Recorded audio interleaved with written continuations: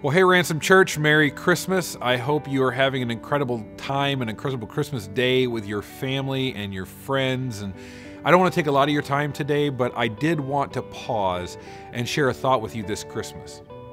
And this Christmas thought is brought to you by none other than Starbucks. Now, I don't know if you know this, but I like coffee a lot.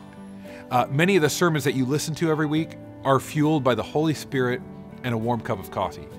But I wouldn't say that as I wrestled with what to share with you this Christmas that I was expecting to find that answer literally on a cup of coffee. So imagine my surprise when one day a friend of mine sent me a picture of their coffee cup from Starbucks. And on that cup was my inspiration. If you want to look it up, it was Starbucks cup number 92. And here's what it said. You are not an accident. Your parents may not have planned you, but God did. He wanted you alive and created you for a purpose. Focusing on yourself will never reveal your purpose. You were made by God and for God.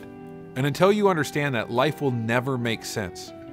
Only in God do you discover your origin, your identity, meaning, purpose, significance, and destiny. You might recognize Rick Warren's name from his book, The Purpose-Driven Life. However, even though this quote may be attributed to Dr. Warren, the content of the quote is all God. I knew you before I formed you in your mother's womb. Before you were born, I set you apart and I appointed you as my prophet to the nations. You made all the delicate inner parts of my body and you knit me together in my mother's womb. But the angel said to them, do not be afraid. I bring you good news that will cause great joy for all the people. Today in the town of David, a Savior has been born to you. He's the Messiah, the Lord. This will be a sign to you. You'll find a baby wrapped in cloths and lying in a manger. See, you were made by God and you were made for God.